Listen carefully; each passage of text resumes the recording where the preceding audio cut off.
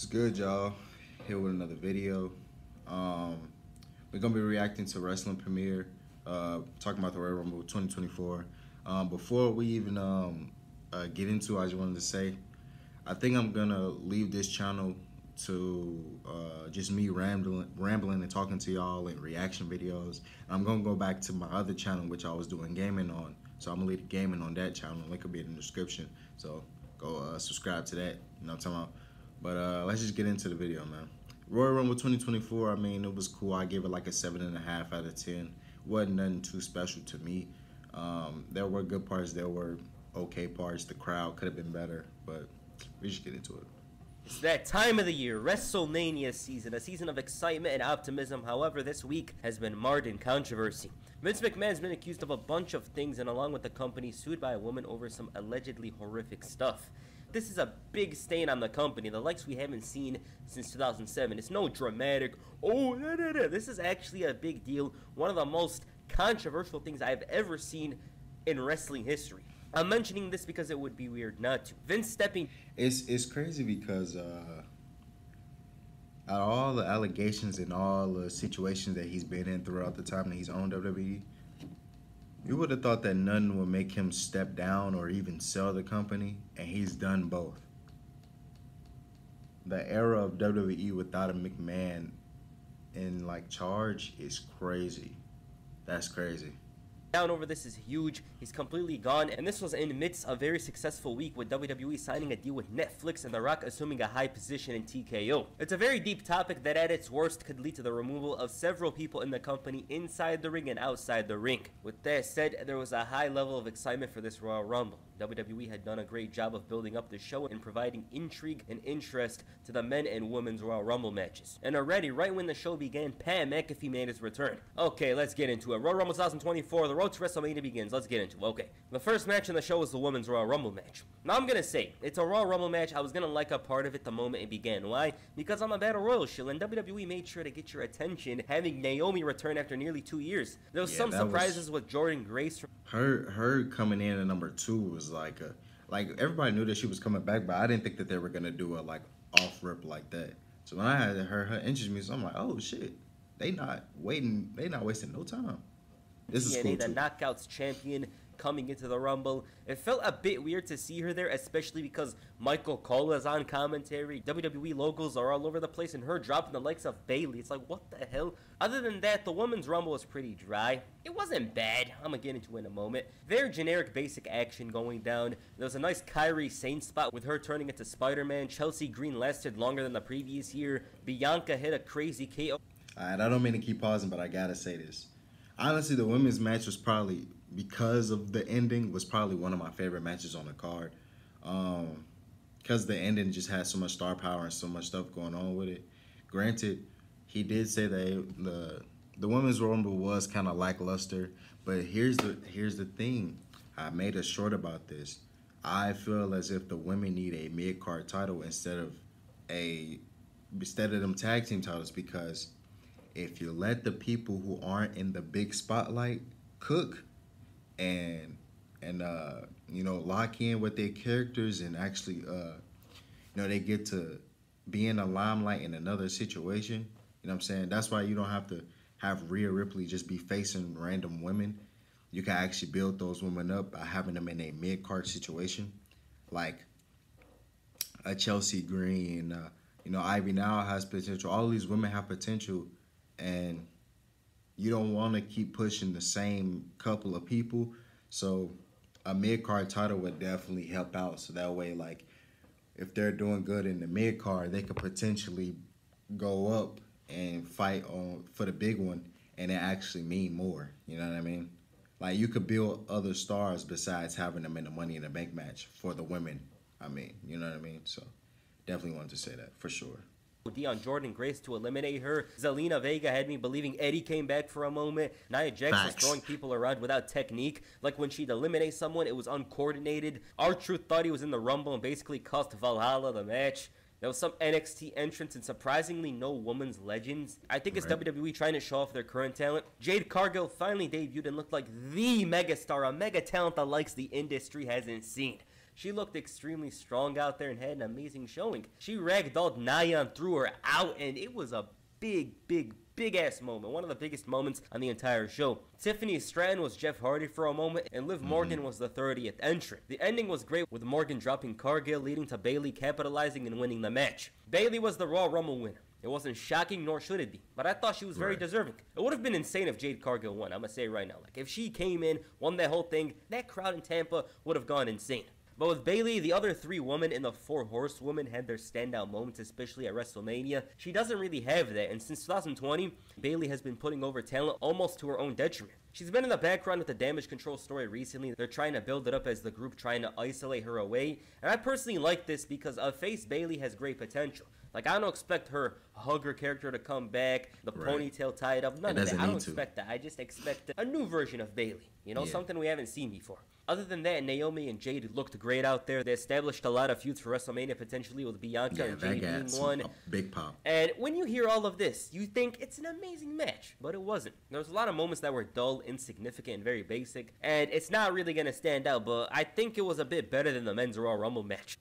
That's because a lot of the women on the roster are not built up properly, because maybe they need to work on their character, or maybe they need to be in more serious situations, and maybe they need to just be on TV more. You know what I mean? Like, a lot of those women, I don't even think you see them on TV for real. So it's like, because they have those tag team matches where they just put tag teams together for the tag titles like once every other week or something, but it means nothing because they're not building nothing with the rest of the roster. They're only building up the certain amount of women when they could be building up a good amount of people. That's why they need a mid-card title, man. Bayley winning was the right decision. I'm very interested in seeing how the Damage Control story goes. Very interested in seeing Jade Cargill potentially feuding with Bianca Belair. Decent stuff. The next match is a fatal four-way match for the Undisputed Universal Championship. Roman Reigns defends the title against Randy Orton, LA Knight, and AJ Styles. A match that had some hype behind it, especially because Roman hasn't had a multi-man match in a while. AJ Styles gets bigger every time I see him. Randy Orton has a lot of hype behind him, and they're taking things slow with LA Knight. This match is a bit disappointing. It didn't have that heat about it, which I thought was unfortunate. Roman hasn't been doing much. I heard him say filet mignon once, but with the time away, you'd expect some big quality from him, and looking at the match, I don't remember much with him. The other three, though, got things going, and the match picked up. It took a while, but when it did, there was some nice spots. Randy was hitting RKOs and had the match won when Solo Sikoa came out. Same old interference. He got hurt. They don't care. Roman takes advantage, doesn't stack the wrestlers, but managed to win in the end. AJ took the pin, which wasn't surprising. The other two had more things going on for them, but with regards to the match, it was very dull in the first half. It picked up, but I can assure you that if this exact match happened in 2021, it would have been way better with Roman putting in more work. And yeah, I thought it was disappointing. The title reign has nowhere to go after WrestleMania. Solo interfering is the same old story, and I thought it was a disappointing match. Randy Orton was electric. LA Knight had the crowd on his side, and you could see potential world champions in the future. Orton is probably winning that 15th title sooner rather than later, and LA Knight's push is only getting started.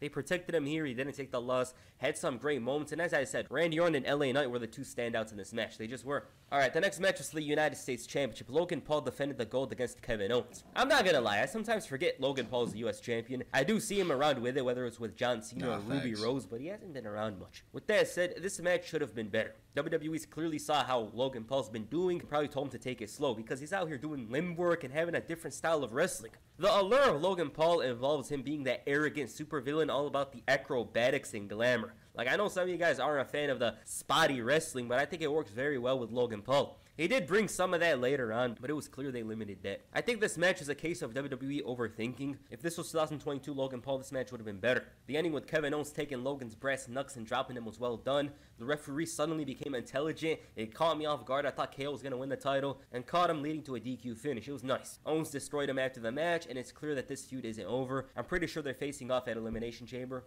LA Knight is probably next up. It makes too much sense. It really looks like he's about to hold championship gold. What better way to win a title than beat Logan Paul at WrestleMania? Well, actually, that doesn't sound good. What better way to win a title than win it at WrestleMania? So we'll see. And the main event. I think the reason that they didn't do too much, I actually liked the match personally. Like, I wouldn't say it's the craziest match ever, but it was one of the better matches on the card, in my opinion. I feel like the reason that they didn't go all spotty or whatever is because I guess they're trying to look at his progress as a regular wrestler instead of just doing spot after spot after spot. Granted, we will see that, like, see more spots in the future, but I think that they were just trying to see, like, how good he is as, like, with basic wrestling techniques and everything. Like, that, I think that's pretty much what it was. He probably just wanted to show more of his, like, wrestling than just doing fucking spot after spot after spot. Which that isn't bad, but, like, you know, I think that's what they was going for. Men's Royal Rumble. This was the most interesting match on the show. CM Punk and Cody Rhodes in particular were seen as the favorites, but as for the match itself, this had some problems. Jay and Jimmy started things off, and already you could feel how much Jay has advanced when compared to Jimmy. Andrade finally returned to WWE. It was nice seeing him come out. He looks bigger and a bit different when compared to how he was a few years ago. Andrade is most likely a face, as evident by his interaction with Santos Escobar, although that's not a guarantee. We'll see how things go. Bobby Lashley came in and didn't do much. He's not the same booking-wise, especially because 2 years ago he was beating the likes of Brock Lesnar and holding the WWE Championship. You'd expect him to go very far. The Rumble felt like the mid-card Rumble for the most part until Cody Rhodes came out. Ron Breakker had a great showing, dropping everybody in sight. I'm assuming this was supposed to be Brock Lesnar's spot. It makes too much sense. Pat McAfee was probably going to eliminate himself after seeing Brock and Omos. R-Truth entered and ruined everything for JD McDonough. He thought it was a tag team match, and this spot was one of my favorites in the entire match. It was so cool seeing R-Truth thinking it's a tag team match, having Dom tag him in, and he's out there doing shoulder tackles like he's John Cena. It was cool. The ring starts filling up. More of the top talent is coming in, and Sami Zayn entered at number 30. Now, I knew Sami Zayn was going to enter at number 30. People out here, again, this is the problem with the Royal Rumble. People think it's always going to be shocking. They thought Kazuchika Okada had a chance of coming in at number 30, which is funny, but it was Sami Zayn. Drew and Sami interacted again, and for their sake, I hope that's not the WrestleMania match, because we've seen a little bit too much of them recently over the last couple of months. I think it'd be a disservice to have them have the same match at WrestleMania, but I'm sure it's better than nothing. Jay got thrown out, Drew screwed up, Gunther was out, and there was two. CM Punk and Cody Rhodes. Punk and Cody's battle somewhat saved this match. I will say though that Punk seemed exhausted and worn out. He needs to get some of his stamina and endurance back. He was shouting he wasn't waiting 10 years to lose to Dusty's son and played the heel. There was a lot of tension between those two, and I'm very interested in seeing a feud between them. Cody managed to catch him off guard to win the match. Cody winning somewhat shocked me. It wasn't shocking like but I thought it was CM Punk's nut. I really thought CM Punk was going to win here, but I'm assuming Rollins' injury changed plans. With Punk... But it might not even change plans. It might have just been a situation where... Well, it probably changed plans, but I kind of was like, why the hell did they even do this? Make him a two-time winner, even though that they were hinting at the whole time that they were doing the final two. But... looking back on it, it makes more sense if you think about it, because on Monday Night Raw, there's multiple people in that realm of the World Heavyweight Championship and Seth Rollins. Seth Rollins has a lot of people that want that championship, like, in the mix. You know, Drew, you got, you know, they probably could do a chamber with, you know, number one contenders chamber with Drew, Punk, Gunther, maybe like, Drew, Punk, Gunther, probably like Jay or Sammy or some shit like that. You know, just putting people in the mix because they're all like, Damian Priest, like, you probably, like, they're all like intertwined with each other. So it's like they could do a chamber match out of that. So that kind of makes a little sense. Winning, he can't really interact with Rollins. They can't brawl, have those tag team matches or whatever. You know, you guys know how a WrestleMania built for a world title match is. He can't go straight to that immediately because of how things are right now with Seth Rollins. They could start the feud after Elimination Chamber, which also allows for Punk to get in better shape, because this guy needs to wrestle some of the lower mid-card wrestlers to improve his stamina, endurance, his timing, everything like that. Because I'm not gonna lie, I'm gonna be completely honest, I thought he was a little bit off during his match at the Rumble. As for Cody Rhodes, I would say it's a foregone conclusion, but last year happened, so there's that. We're in the same position as last year, except this time Cody Rhodes has gone through trials and tribulations to get back to WrestleMania in Philadelphia. He made no doubts about his status. He made no doubts about his choice. He immediately chose Roman Reigns after the match, which I thought was cool. You know, they're not trying to make us worry, oh, maybe he's going to face Seth Rollins. Yeah, what is he going to do? I like no, that too. We're going for the rematch once again. Now, personally speaking, I don't mind rematches at WrestleMania. The thing is, the match has to be good. These two, they proved they were capable of having a special match last year, so I'm very interested in the story. And for Cody Rhodes' sake, he's got to finish it. You know, I'm not going to lie to you guys. We need to see a new champion. For our sake. There came a point during Roman Reigns' run where I did not care who would beat him, but I think Cody Rhodes is the right guy. You know, WWE's going to push him hard. Fans are probably going to turn on him later because he's going to be the generic good guy or whatever, but in the time for the moment, I'm very interested in seeing him win that title. I want to see it happen. It makes so much sense for the story, and it's gonna give a good end to the Bloodline story. The story has been going on and on. They have Solo interfering constantly. It's dragged on, you know? We gotta see something new.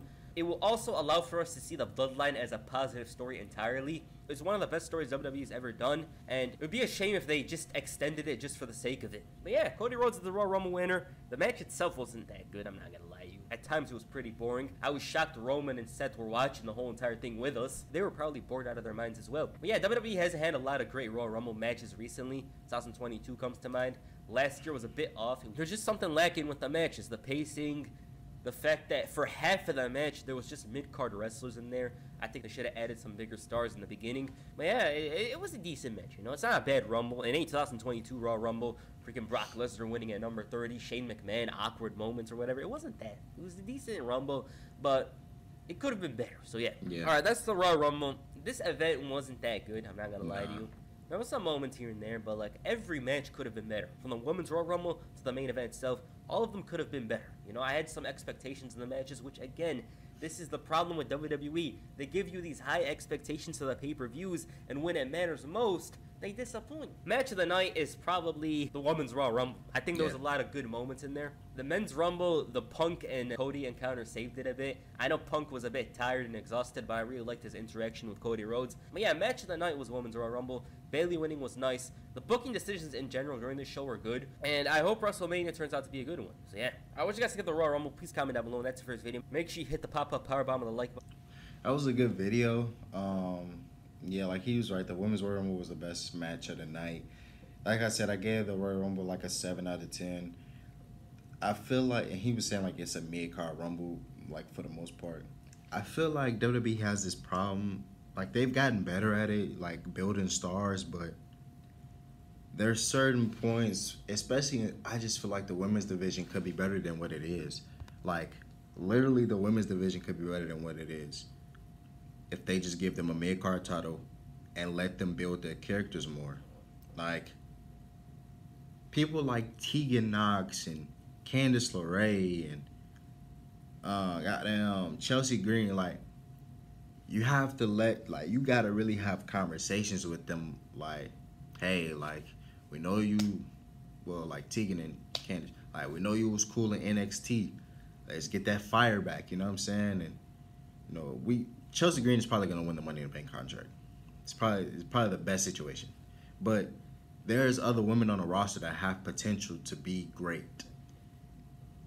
And I feel like the mid-card title would just, like, that would be a big addition to it. You know what I mean?